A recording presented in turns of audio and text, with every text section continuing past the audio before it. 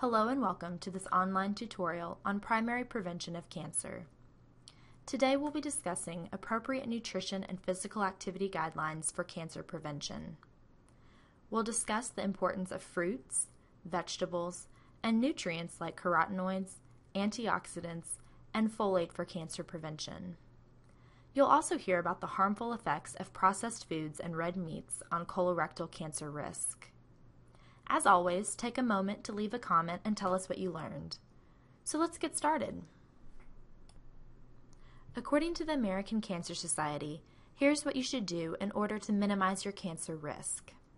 First, maintain a healthy weight throughout life, balancing energy intake and energy expenditure. You can do this best by adopting a physically active lifestyle. The CDC recommends at least 60 minutes of activity per day for children and adolescents. Adults should work out for at least 30 minutes a day. Next, eat a healthy diet consisting primarily of plant foods.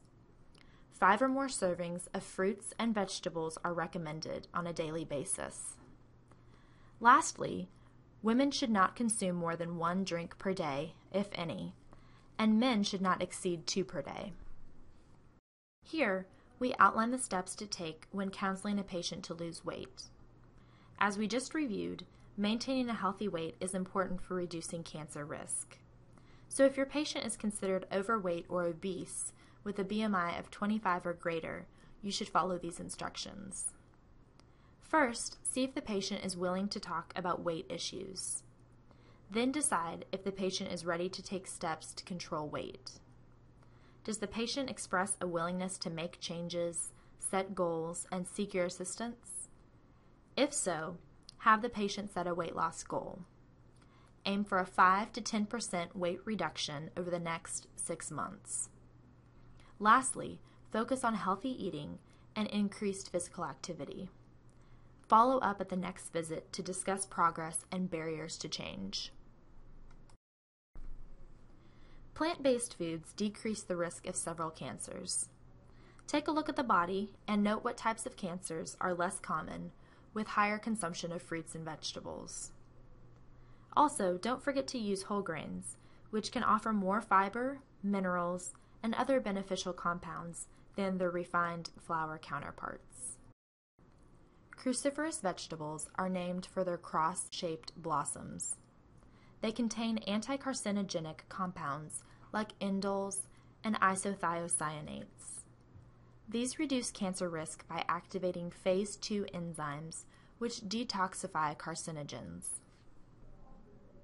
Carotenoids in fruits and vegetables are potent antioxidants and reduce the risk of epithelial cancers. Beta-carotene is the best-known food source, but lycopene and lutein are comparable sources of carotenoids. These are found primarily in green, yellow, orange, and red fruits and vegetables. Do not try to get carotenoids from supplements because this does not reduce cancer risk. Folate is a B vitamin that reduces cancer when it comes from foods.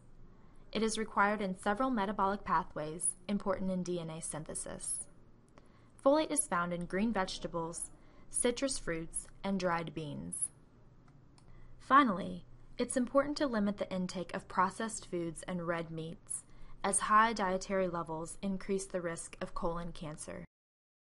This concludes our tutorial on primary prevention of cancer. For more detailed information, go to our website at www.nutritionandmedicine.org. It only takes a couple of minutes, and then you'll be registered for free access to any of our online educational materials. Thanks for listening, and check back for more tutorials in the near future.